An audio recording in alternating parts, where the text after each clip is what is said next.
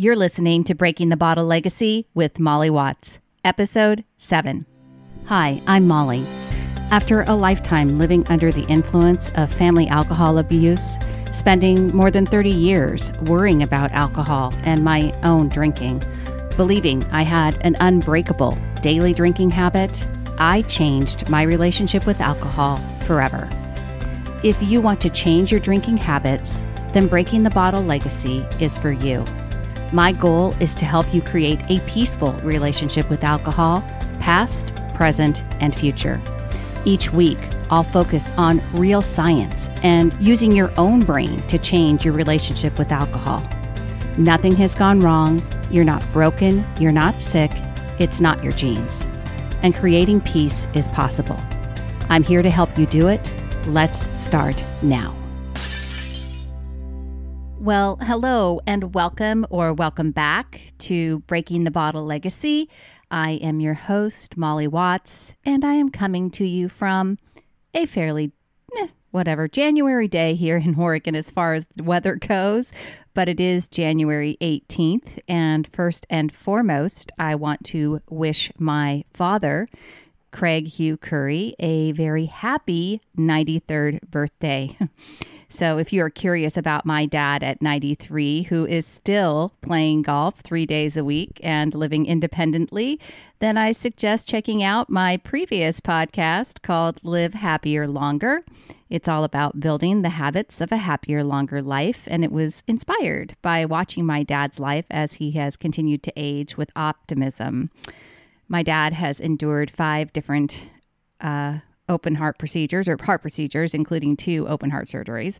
And he's had prostate cancer. And of course, he took care of my mother, who died of alcoholism for 40 years. So he's really done all of that with a very positive attitude. And most importantly, he's still here to talk about it. So he's definitely got the secret sauce, so to speak, of longevity and a positive longevity. And I shared all of that and all of those habits that he has over on Live Happier Longer. So definitely go check that out. Back to a habit that may not be serving you, much like it didn't serve me, and that is the habit of drinking. And when I was first writing out my podcast plan, so when I decided to do Breaking the Bottle Legacy, I put together a podcast plan. And this episode after kind of the first 4 and then having a couple of expert episodes, I had planned on doing the first episode talking about my life as an adult child of an alcoholic and kind of the stories and lessons I learned and stories that I held on to. And trust me, that episode is going to be great and it is still coming. However, I wanted to publish this podcast now in January because for the first time in my life, I am doing Dryuary. And I wanted to share with you not only how it's been going, but why you too might want to take a month-long break from drinking. So to be clear, I've greatly reduced my drinking in the last 2 years. And in 2020, I had already put alcohol-free days into my plans throughout the year. And there were relatively few days, honestly, that I consumed ever more than 2 drinks. So it had been, I definitely had been working on it. While 2019 was focused on reducing that daily intake from 3 to 4 drinks per day down to 2, and then eventually, lowering that, 2020 was all about adding in alcohol-free days and still reducing even more. But it wasn't until November of 2020 that I did my first quote unquote mini break, I called it, which was 11 days. And it was prompted by me realizing that I was very aware of my post-drinking anxiety that I experienced after my birthday celebration. And again, didn't go crazy, but I'd had like four IPAs. And what was amazing about it was that I literally woke up in the middle of the night, another effect of the alcohol, poor sleep, insomnia that you get in the middle of the night when you drink. And I asked myself the question, what if you really felt better if you didn't drink for multiple days?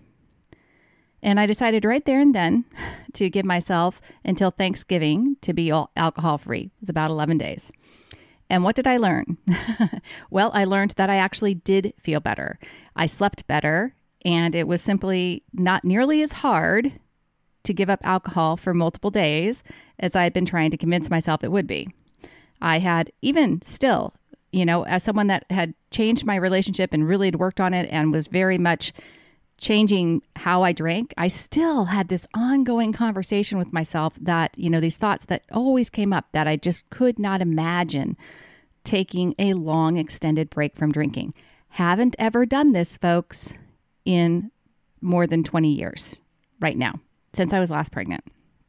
So anyway, even when I decided, that even the mini break, which gave me confidence, and I wanted to try to commit to Dryuary, even during the whole month of December, I wavered on that until the last week. So now it's past the mid-month. I've been doing Dryuary for 18 days. And the reason that I wanted to talk to you about reasons that you might want to change your daily drinking habits or take a break from drinking altogether for an extended period of time is I want to share what these breaks have provided for me. So I have said that I am at peace with my relationship with alcohol because I absolutely understand what alcohol does and does not do for me. And I no longer use alcohol to try to buffer away negative emotions. And I don't have anxiety about it as if, whether I'm going to drink, how much I'm going to drink, whether or not I'll become an alcoholic like my mother, like all of those things are gone. But what this break has helped me realize is how much better I can feel without alcohol in my system at all. And that's really what I want to share with you today. If you're a habit drinker like I was, it's possible that you don't believe that you need to change your drinking, or you have a lot of talk about that in your brain, right? Because you might not drink to the point of intoxication.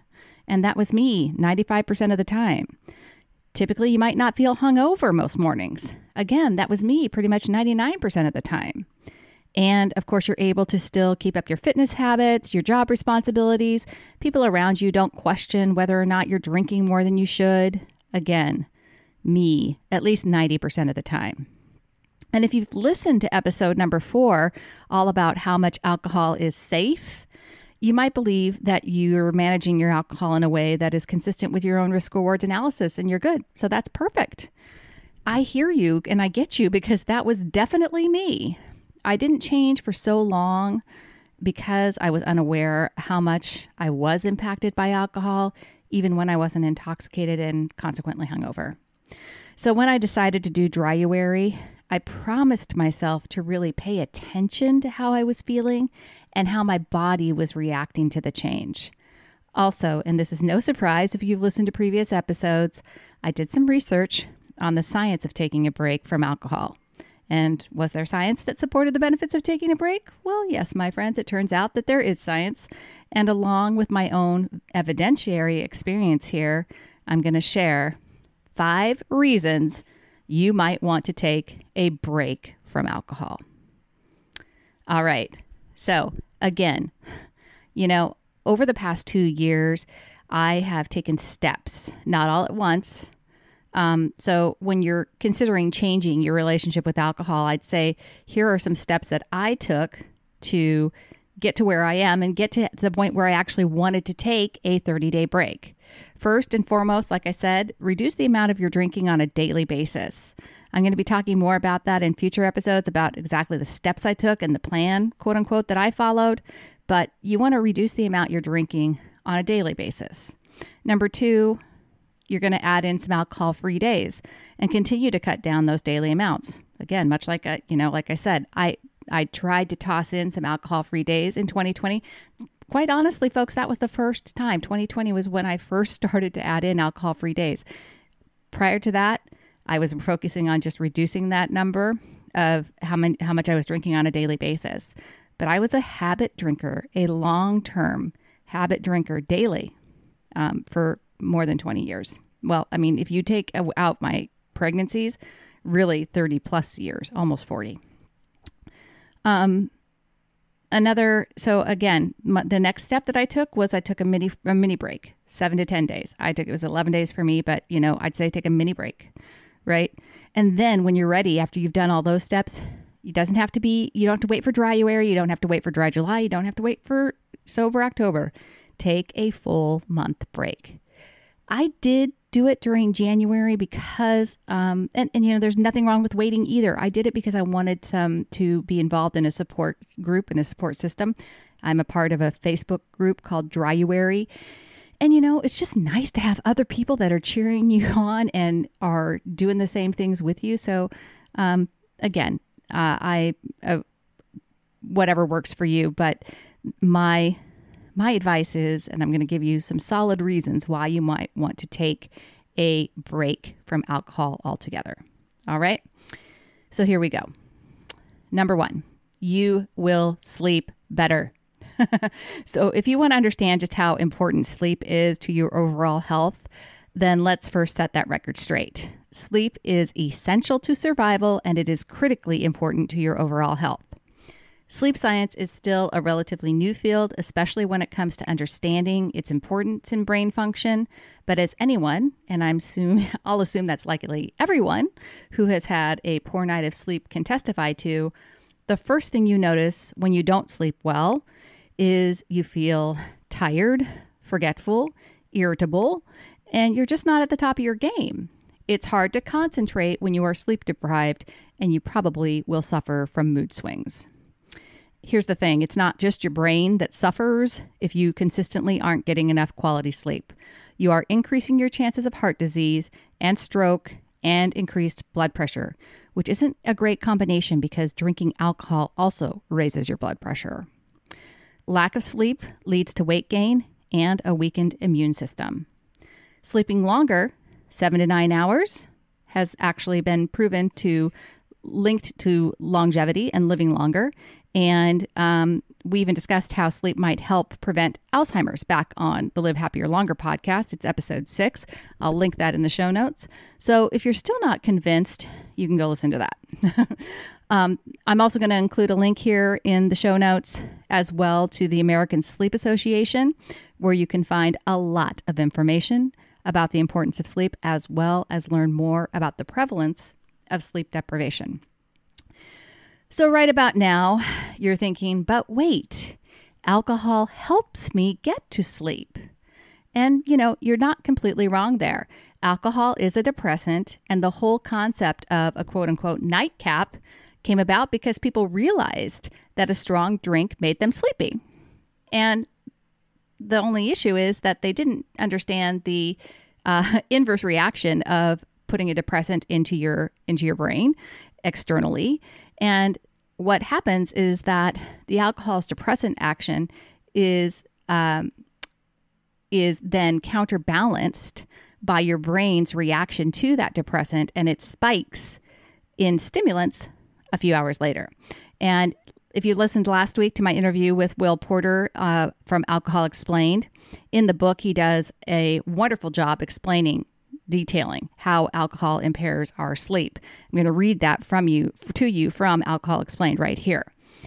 If we allow these cycles of sleep to occur naturally, the result will usually be that we wake up feeling refreshed and ready for the day. In a natural cycle of sleep, you will have 6 or 7 cycles of REM sleep. However, when you drink, you typically only have 2. The reason for this is that when we drink, we go into a very deep sleep for the first 5 hours or so. You would be forgiving for thinking that this is a good thing, as we would usually associate a deep sleep with an invigorating and refreshing sleep, but this is not the case. The initial 5 hours or so of drinking sleep do not have enough REM sleep. The other problem is that after the initial 5 hours or so, the deep sleep ends and the rest of our sleep is very fragmented. This 5-hour period is very important, as this is when alcohol withdrawal starts to peak. And it's that alcohol withdrawal, when alcohol is leaving your system, that your brain is spiking the stimulants to counterbalance the depressant action. Another quote from Alcohol Explained. I know that many drinkers claim to sleep better or to at least have no worse sleep when drinking, but the simple fact is that if they drink, they will not be obtaining the good quality sleep they need. Even if you go spark out for 8 or 10 hours, your body will not be going through the sleep cycles it needs. It will not be getting enough REM sleep, and it will not be able to go into deep sleep after about 5 hours. You may wake up feeling what you think is fine, but the inescapable fact is that you would feel that much better had you not drunk the night before. You also need to bear in mind that the ill effects of sleep deprivation are accumulative. Most people will be able to go a night or two without having a proper sleep with minimal noticeable ill effects, particularly if they are young. Indeed, if you are sleeping well, then an odd night here or there will have virtually no negative impact at all. However, over consecutive nights, the problem will increase. The less sleep you get, the worse the symptoms become. So that's all from Alcohol Explained. And again, I'll link that in my show notes as well this week. So I track my sleep wearing a Fitbit, and I know that it's not a perfect gauge, of course, but I want you to know that I got my highest sleep score ever after 1 week of being alcohol-free in January. And I've also noticed on a night when I did wake up and have insomnia, clearly not alcohol-related, I still got a decent sleep score and had more periods of REM sleep when compared back to previous nights when I know I had had even just one drink. And while the impact is likely dose dependent, it is important to note that any amount of alcohol will interrupt your natural sleep cycles, and over time, the sleep deprivation can lead to serious health issues. So, reason number 1, you will sleep better. Okay, reason number 2 you might consider taking a break from alcohol is that your liver will thank you. So I have or had a gallstone. I had a gallbladder attack for the first time in 2017, and I dang near thought I was dying. It was so painful. I felt like I was having a heart attack, honestly. And during the subsequent ultrasound, which also viewed my liver, the report said that I had mild or moderate fatty liver deposits. So if you're not familiar with fatty liver disease, it is a precursor to cirrhosis. It can be caused by drinking too much alcohol, but there is also non-alcoholic fatty liver disease, which is prevalent amongst menopausal women like me. So bottom line is that in my case, I couldn't determine which was causing it because I did drink alcohol. And in 2017, I would have been considered a quote unquote heavy drinker, and I was regularly consuming 3 to 4 standard drinks per night. So even this knowledge didn't stop me from drinking at that point. And truth be told, most people with fatty liver disease don't even know it. Unfortunately, for up to 30% of the people with fatty liver disease, the disease will progress and cause swelling and scarring in the liver. And then you've got real problems. So the thing is that what's great about the liver is that most of these changes are before you get to cirrhosis and scarring. Fatty liver is highly reversible, and the liver can become completely normal again. It's a very tolerant and forgiving organ. And one of the things you'll learn from going on a break is that even after only a few weeks of going alcohol-free, the liver takes on positive changes. It can focus on its other jobs, such as breaking down other toxins produced by the body and metabolizing fat and excess hormones that need to be broken down. Of the many benefits, this is according to Ted Hale, who is a personal trainer with experience in nutrition and health counseling. He says, of the many benefits of abstaining from alcohol, the main one is that you allow the liver to cleanse itself out and build up many of the enzymes you lose when you drink. Reduced liver enzymes can also cause fatigue, and you gain energy with abstaining as well. What I have noticed, and I believe it's a result of my liver functioning better, is that my metabolism is better. So I have hypothyroidism, and my metabolism is a huge deal to me because of that. I have not been able to lose weight very easily at all in the last 8 years. And though I have not been focused this month on a better diet, I have not been exercising as regularly as I'd like, I've still actually dropped a couple of pounds. And I believe that's really because my liver is healing and is simply able to prioritize digesting what I'm eating. if you don't know this, when you drink alcohol, your liver stops everything else that it's doing, and it focuses on metabolizing the alcohol. So if you have a tendency to snack after you've been drinking, which most people do, your body is not going to be able to process that. That's why it stores the fat. And it's one of the reasons you develop fatty liver disease is because your liver stores the fat, excess fat, because it can't process while it's processing the alcohol. So anyways, that's definitely something, as a side note, factoring in alcohol-free days during the week actually, again, allows your liver to recover. And so it's really good for your liver health in the long run. Even as you're, considering taking a longer extended break, factoring in alcohol-free days will give you better liver health. All right, so that's 1 and 2. Reason number 3, you will have reduced anxiety.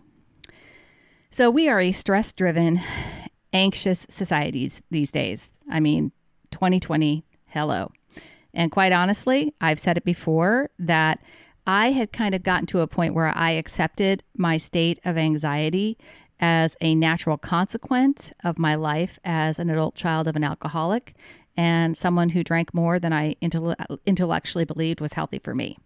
I lived for 30 years, more or less, believing that my anxiety was simply unavoidable.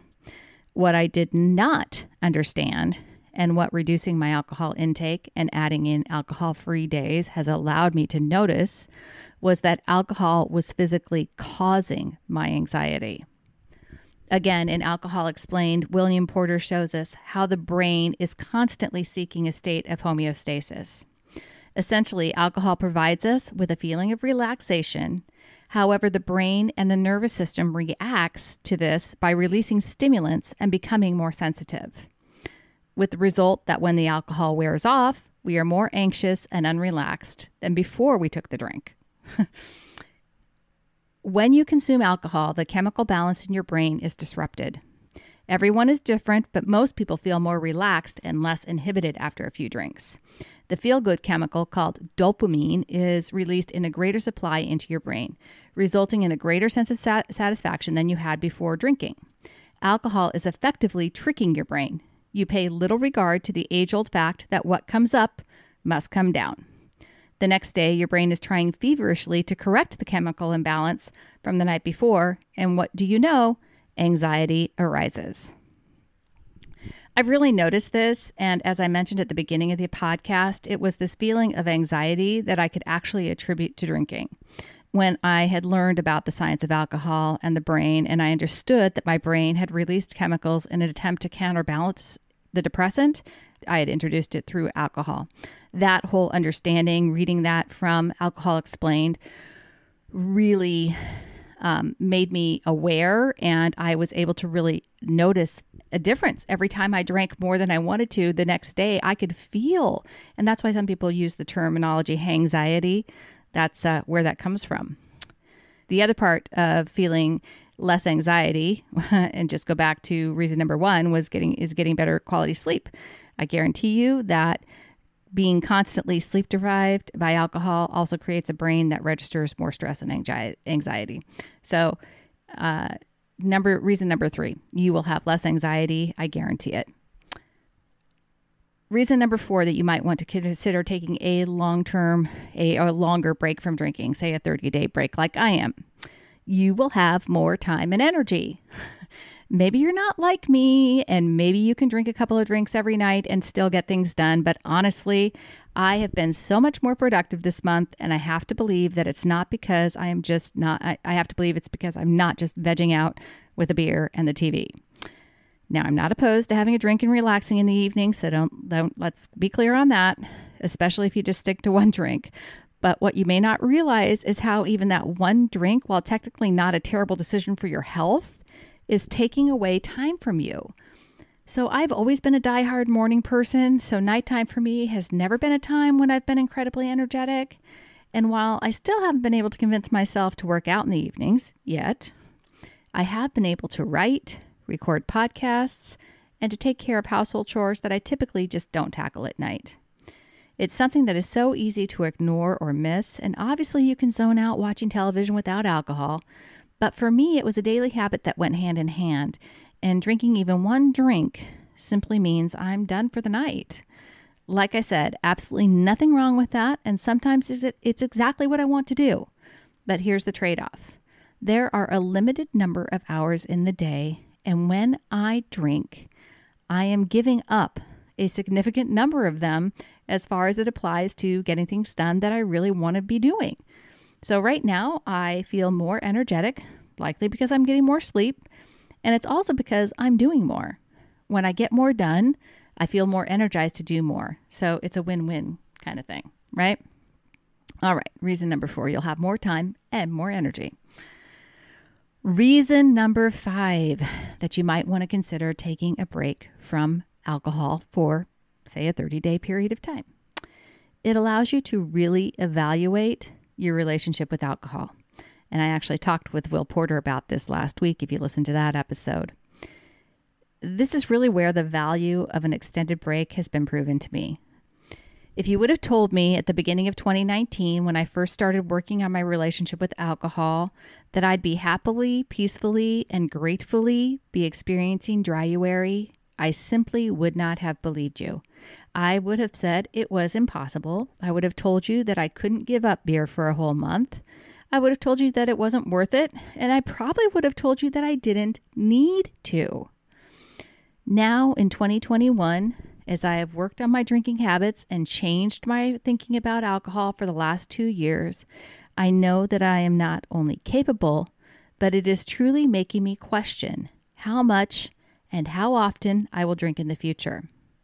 Do I even really want to drink, given how good I feel now?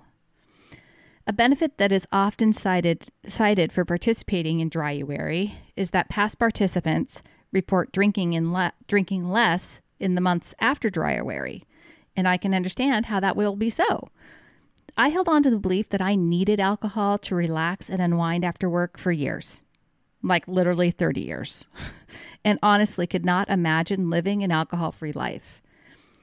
And as you've heard, and if you listen to previous podcasts, I'm not exclusively alcohol-free, and I like when I think of being completely alcohol-free for the rest of my life, I get this anxious feeling, and I know I'm not the only one. I get this kind of like, ugh, I don't want to never be able to have that again. And so that's where the peace for me comes. I don't want to tell myself I can never, ever do something because I know that when I feel like that, it creates anxiety. But what I've realized is that my thoughts about alcohol were not true. And that by changing them, I was able to break an unbreakable drinking habit and create a peaceful relationship with alcohol. My peaceful relationship continues to evolve, and I am empowered by the complete control I feel. There's absolutely nothing hard about this anymore for me, and I hope that by sharing all of this with you, you can do the same. You can learn to do the same. It is what I want more than anything is for you to not worry about, not feel like you're out of control with, and be able to be at peace with your relationship with alcohol. So in summary, here are 5 reasons you might want to change your daily drinking habit and take a 30-day or longer break from alcohol. Number 1, you will sleep better. Number 2, your liver will thank you. Number 3, you will have decreased anxiety. Number 4, you will have more time and energy. And number 5, you will be able to evaluate your relationship with alcohol.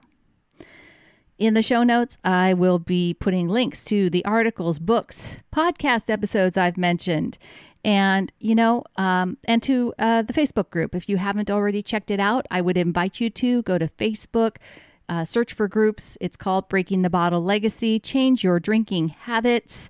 We would love to have you there. And if you have questions, I would love to answer them. Please email me at podcast@mollywatts.com. Again, if you haven't left a review, I've got lots of calls to action right here, right? Please go there and, take 30 seconds. It helps other people discover the podcast, so I would really appreciate it. All right. I hope you have a great week. Next week, you will be hearing from David Nutt, the author of Drink? The New Science of Alcohol in Your Health.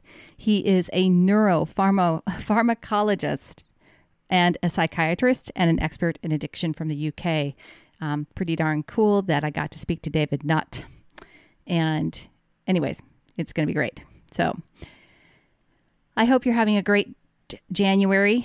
I'm excited to come into the end of January and tell you all about my completed 31-day break from alcohol. So hope you stay with me. And until next week, choose peace, my friends. Thank you for listening to Breaking the Bottle Legacy. This podcast is dedicated to helping you change your drinking habits and to create a peaceful relationship with alcohol. Take something that you learned in today's episode and apply it to your life this week. Transformation is possible. You have the power to change your relationship with alcohol now. For more information, please visit me at www.mollywatts.com.